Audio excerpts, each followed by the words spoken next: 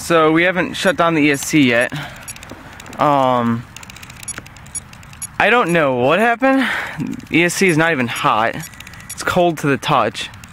It's actually just barely a bit warm. If you smell it, it kind of smells bad, like if something were to have burned out. Receiver pack is totally fine. The lights on the bottom, that one's orange. The one on the side's orange, so we have no flashing. Battery's not even that bad. It's, I would say, a tad bit over room temperature, maybe 80 degrees. Totally cold. Motor, not even hot. I really don't know what to say. I don't know what is wrong with it. I think it's the Castle ESC issues. And don't think this is the, yeah, it's not the ice 2, so something clearly blew on it. So, don't know what happened, but as you see, that was a very quick auto rotation saving. Save the helicopter. If you hear it's making this beeping, don't know what that means. I'll have to hook it up on the computer and see what it means, but I don't know. It's kind of weird.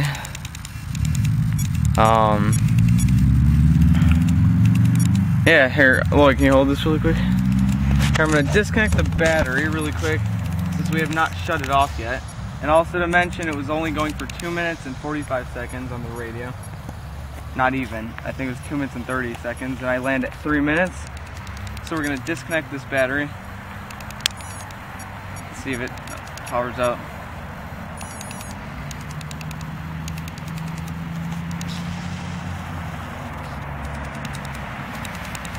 Okay, let's move a little bit away from the hook. As you see, full power, and nothing happening.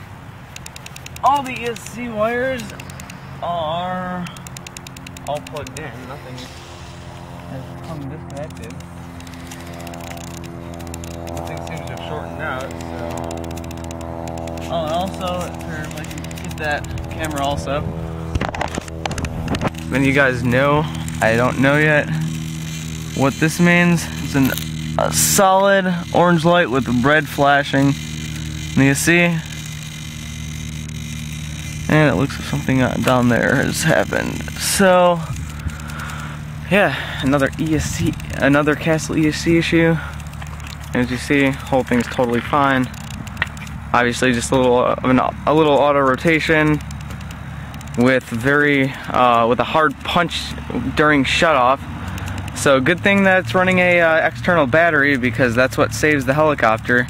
I don't think that ESC is very sustainable of power probably. So as you see, you guys, that's why you run a extra